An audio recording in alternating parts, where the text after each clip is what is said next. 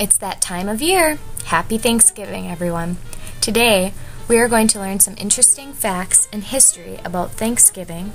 I will also be adding in some fun tidbits about pumpkins, and we are also going to make my favorite part of the traditional Thanksgiving meal, pumpkin pie.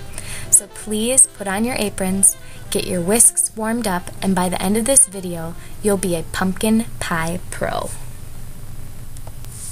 According to the History Channel, the American concept of Thanksgiving was developed in the colonies of New England, but its roots can be traced back to the other side of the Atlantic Ocean. In ancient times, the Egyptians, Greeks, and Romans feasted and paid tribute to their gods after the fall harvest. Historians have also noted that Native Americans had a rich tradition of commemorating the fall harvest and feasting and merrymaking long before Europeans set foot on their shores. Thanksgiving wasn't always a prized holiday like it is today to most Americans. In 1827, magazine editor, author, and writer Sarah Hale launched a campaign to establish Thanksgiving as a national holiday. For 36 years, she published editorials and sent scores of letters to governors, senators, and other politicians. Finally, Abraham Lincoln heeded her request in 1863, at the height of the Civil War.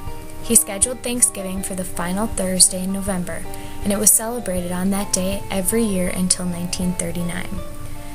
President Franklin D. Roosevelt had another idea. He moved the holiday up a week in an attempt to spur retail sales during the Great Depression. Roosevelt's plan, known as Franksgiving, was met with passionate opposition, and in 1941, the president reluctantly signed a bill making Thanksgiving the fourth Thursday in November. The book, Thank You, Sarah, The Woman Who Saved Thanksgiving, by Laurie Anderson and illustrated by Matt Faulkner, is a great depiction of this journey that Sarah started many years ago. Whoa, did you hear that? That was my stomach. Let's get the oven preheated to 425 so we can get the pie in there stat and start the Thanksgiving dinner. Did you know that U.S. farmers grow more than 1.5 billion pounds of pumpkin each year?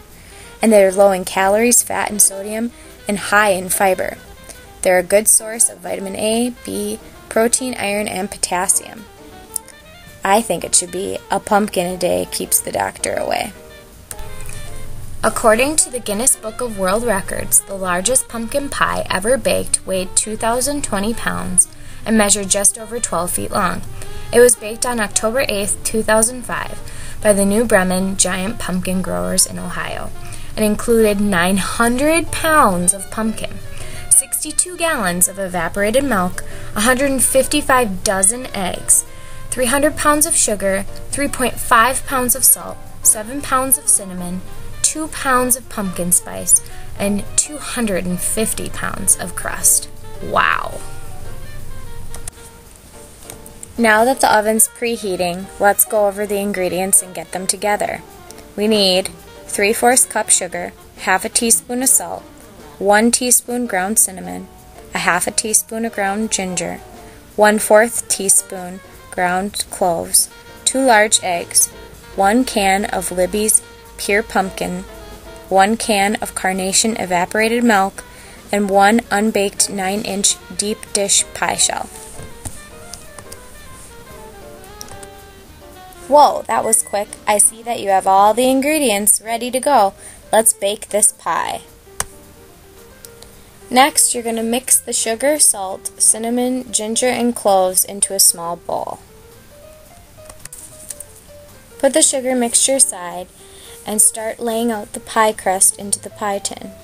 You're going to take your index and thumb finger and do a pinching motion with the excess dough.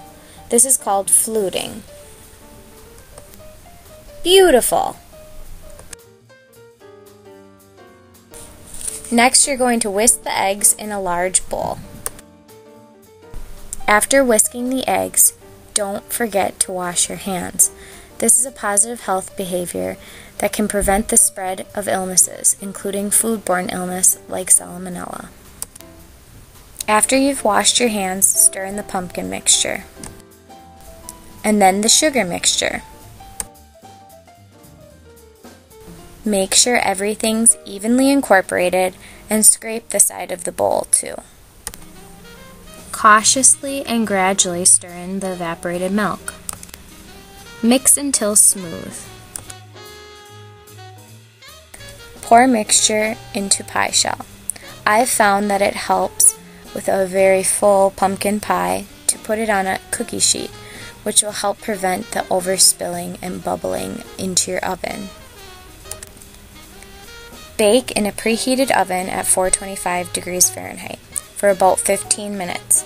Reduce the temperature to 350 and then bake for 40 to 50 minutes or until a knife inserted in the center comes out clean. Cool on a wire rack for 2 hours. Once the pie is cooled, serve immediately or you can refrigerate.